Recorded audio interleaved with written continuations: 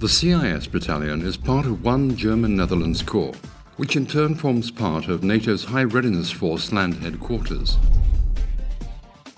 Stationed in Eibergen and Garderen in the Netherlands and in Münster in Germany, the CIS Battalion is responsible for providing communication and information systems for the Corps, both in peacetime and during deployments.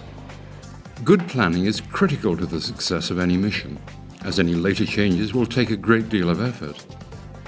Once the network to be built has been fully mapped out, its components have to be primed and staged.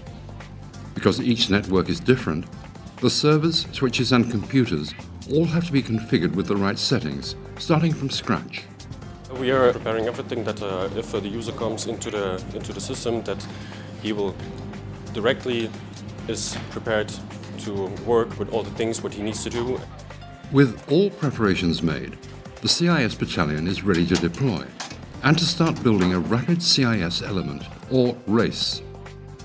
Generators are first set up to provide power to the servers and back office, which are at the heart of the network.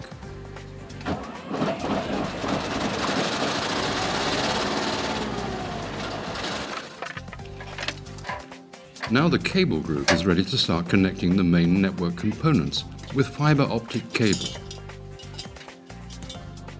At the same time, SATCOM trailers are positioned to make connections further afield and to provide a backup. My job is to make the communication with the satellite, and that's the, how do you say that, the wide area network what we build up.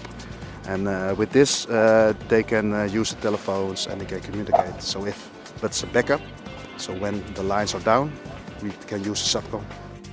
To connect all telephones and computers in buildings and tents, many kilometers of cabling have to be laid in such a way to allow for easy fault finding.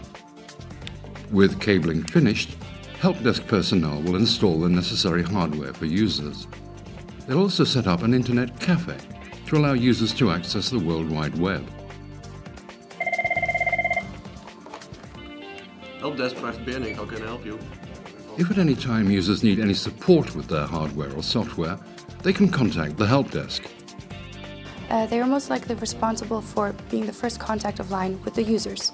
So if they encounter any problems concerning their accounts, concerning passwords, concerning hardware, or the network itself, they approach the help desk, they will open up a ticket, and this ticket will be worked on throughout the race and the battalion, and then will be sent back so the user's problem can be solved as quick as possible. The help desk can provide solutions to most problems, but when big issues are raised, they'll pass on a ticket to the back office, where qualified network managers can remotely dive deep into the servers to look for a solution. Throughout every operation, staff at the Mobile CIS Control Center are constantly monitoring the network and the services, and can assist the network managers if needed. The battalion is able to ensure that troops on any operation are provided with near real-time information about their mission and state-of-the-art communications between themselves and the world at large, quickly and efficiently, anywhere, anytime. CIS, a dedicated and highly skilled team of communications experts who are proud to deliver a vital service to the German-Netherlands Corps and to NATO.